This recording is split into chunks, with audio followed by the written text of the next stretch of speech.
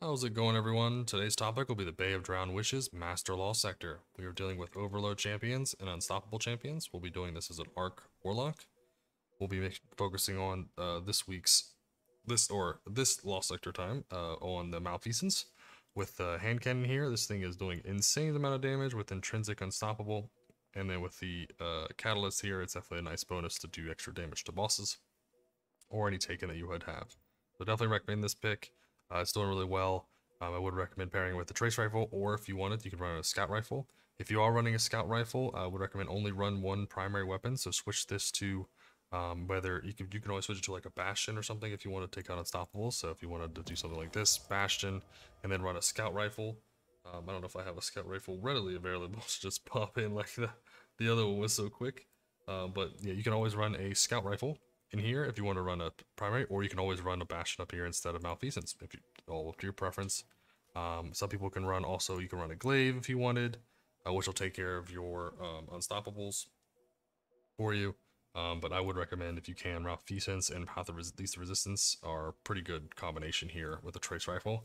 If you have any other trace rifle like Redacted Path, you can also. Whatever one you're using as your primary taking care of ads duty besides your kit from your abilities, then make sure your siphon matches it. Your heavy can be anything you want. I like a rocket launcher for this run just so it helps with unstoppables. You stun them with the Malfeasance, do a little bit of damage with the poison, and then switch to hothead, do like 1 or 2 shots, and then the unstoppable falls over from a long distance. It's a really nice set. You won't really need anything for ad clear, as your kit will take care of most of it. Has where is Chaos Reach for boss damage, or if you have a run a double Ashes asset, you can probably use it more often. Healing Rift to keep us alive, and then Chain Landing will do our arc for stunning if it'd help with the trace rifle. Our Pulse Grenade will do most of the clears because we'll have it up all the time, pairing up with our Fallen Sunstar. So we have Magnitude, Spark Shock, which will do Jolts. Spark Resistance will help 25% damage reduction. And then your Spark Ions gives you that ability cooldown going back with your Helmet Fallen Sunstar, sorry. Electrostatic Mine here will help you with jolts and blinds. The jolts are going to be happening all the time with everything we got, so this is going to be proccing a lot. And then we have our Arc Souls to do all of our Screebs and red bars and everything come up in this thing that you're dealing with, like things just randomly blowing up.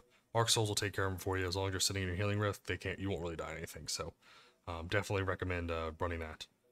You recommend also running high resilience and high discipline so you can have your abilities up all the time and take less damage. Definitely nice to survive better. Talking about survivability, definitely recommend, like, one of my favorite things this time is to run harmonic and arc resistance here for unstoppable damage and boss damage. And then sniper damage resist. It helps a lot with the unstoppables as they shoot really far away. And then there's a sniper person also, so definitely recommend the sniper damage resist.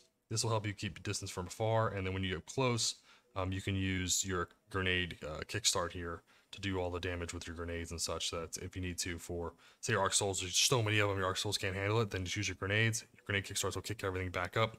With all the ionic traces going on, you will have a ton of uptime with your grenade, which is a ton of pulsing damage. I am running a kinetic siphon as I am using the Malfeasance, and I want that to do most of my damage for most killing everything for me. So the kinetic siphon is definitely a bonus. To run the kinetic siphon, you're going to have to actually, if you're running 2 Ashes assets or 2 special ammo finders, you are going to have to reduce your stat down. But as long as it's a secondary stat where it's not going to hurt you too bad, then, or even I would still recommend it anyways if you're running Malfeasance to do most of your damage. This kinetic siphon is pretty nice. If not, you can always run Void, Arc, whatever one your weapon is that's going to be doing the most amount of damage for you. So everything else is kind of what we standardly use. Reaper, Powerful Tractor, and Bomber. This is kind of the best standard, I would say, for all the classes. Definitely put these on for all of them. And then as an Arc Warlock, you want Elemental Charge, as the Ionic Traces are everywhere. So this thing, with all the procs, it'll just pair with Grenade Kickstarts so nicely. It's just insane. So, Fallen Sunstar, Exotic Armor, and then Malfeasance Exotic Weapon Piece. This should just be a very clean run. So we should be able to just knock this out real nicely. And let's just see what we got here. I appreciate all the support. Like and subscribe. You guys are doing amazing. Keep it up. Comment below with any suggestions you recommend. As I said before, I do have other builds on my channel of this Lost Sector, so definitely check them out.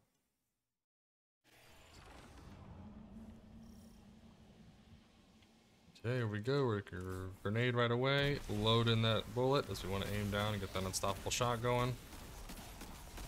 Not worried about all the other mobs because we have our grenade ready to go. We're gonna grenade. We're in our healing circle. You can't do nothing to us. Throw our unstoppable. One shot there should be plenty. Arc Souls take care of all those stuff for us. Don't even worry about it.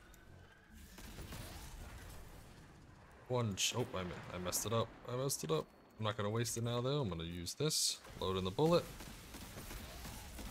Get a few shots in. Get a rocket going. Move on to the next one. How's it going, Mr. Unstoppable? You get a grenade and you get a rocket. And then I'm gonna make sure I hide from the Unstoppable. Don't want to take anything he has to face. Last rocket. Oh, I didn't shoot it fast enough. Make sure you get it timed up, and then he should fall over.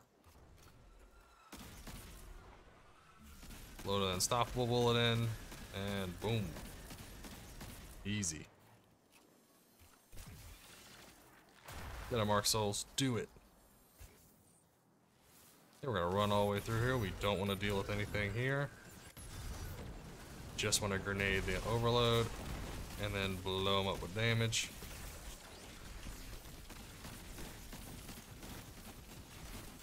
Finisher. We're good. Now we just gotta deal with these mobs. Having ceiling circle 4. Grenade far away. Load up your bullet. And then just take out the unstoppable with the rockets all you want. If you load it correctly, unlike I didn't do.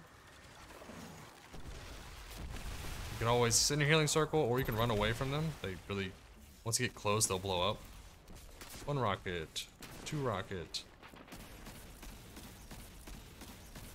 Do the damage. Do the damage. Perfect. Now we can move on. 1 bomb. 2 bomb. Right?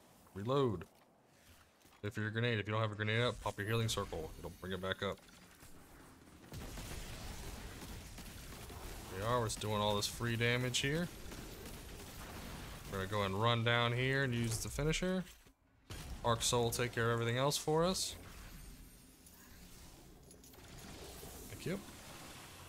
Grenade up top of the overload. Arc Soul take care of everything else around us. We're not worried about it. We're gonna grenade.